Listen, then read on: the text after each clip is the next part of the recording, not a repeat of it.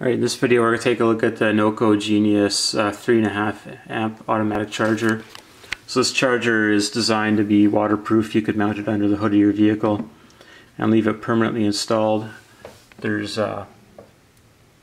wiring you can disconnect from here and here on these clamps, so you can do a permanent install. But what I've done is added this kind of connector because my motorcycle has one of these for the heated vest, so I can just plug this into my motorcycle and charge it over the winter. So one of the drawbacks of this charger is that being it's fully automatic, it doesn't work if the battery is completely dead. You can't bring back a dead battery with this.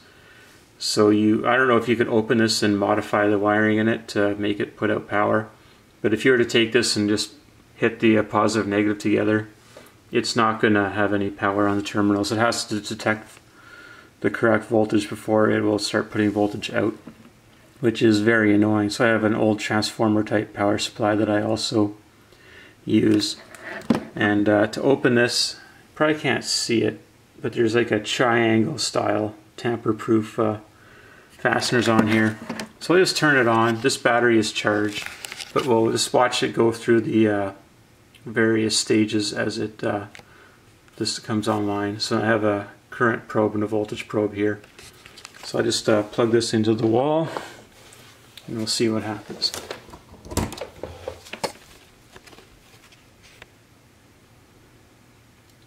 So you see there's no current coming out of it automatically.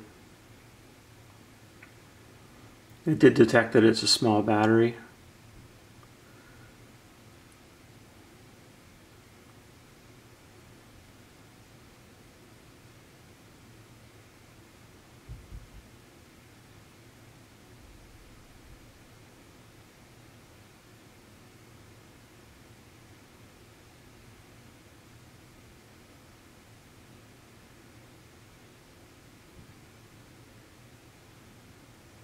It's gone up to 50%.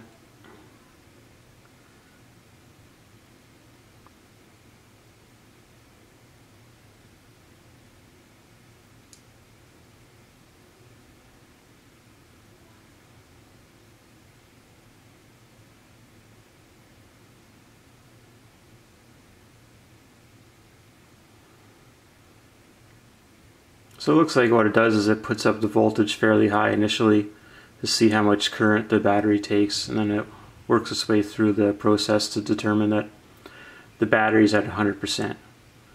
So this only works in ideal situations. So that's a bit of my beef with this product here. But it works for various types. Like, it doesn't have lithium batteries in it, or actually does, my mistake. So it has a voltage setting for lithium and different styles of batteries, 6 volt and 12 volt. So that's pretty handy. But you'll always need to have a conventional battery charger around to go with one of these. So just wanted to show you that. So thank you for watching.